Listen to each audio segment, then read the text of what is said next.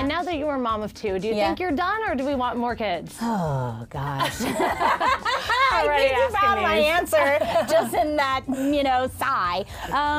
No, I think right now I'm done. You're done. 2 kids. I have my boy, I have my girl. Like I said, I have my little family, and I feel complete. And how does Corey feel about that? Corey feels great. Yeah, he's happy with that too. He's happy with that too.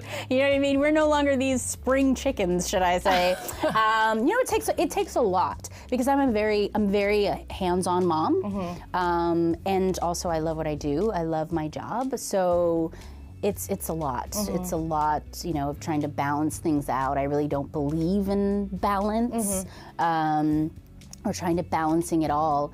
But yeah, I think we're done. Good. Yeah. Good for you, girl. Obviously, being a mom, a lot of people deal with this. How do you handle the pressure to get that snap back post-pregnancy body? I don't. When I was younger, it was something that I thought about. But now that I'm older, I've embraced it. Yes. I'm like, this is me. This is who I am. And, I just finished doing 2 Christmas movies. I did one for Hallmark and Lifetime.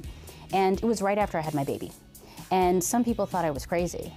But I was like, no, I want to inspire other moms out there that just because you have a baby, you don't have to give up on your dreams and your aspirations. If your dreams are to stay at home and be a stay-at-home mom and take care of your child, kudos to you. Totally. But I don't think that you should give up on your dreams and your aspirations just because you've had a baby. So after I had my daughter, she came with me. She was in tow. That's You know what I mean? And I'm still breastfeeding and all of that. Yeah. But I said, who cares what anybody thinks or says, just because I'm a few pounds bigger. This is who I am. I love me, I'm embracing who I am, and if I love who I am, then who cares what anybody else thinks? So, yeah, there's no pressure. I will be back to where I am when I want to be back. So. You go, girl. Yeah. That is a great message out there. Because so many people have a really hard time dealing with that pressure. It's crazy. I think they do. I think just because of what what their standards are. Some people think that that's something that you have to do. Yeah.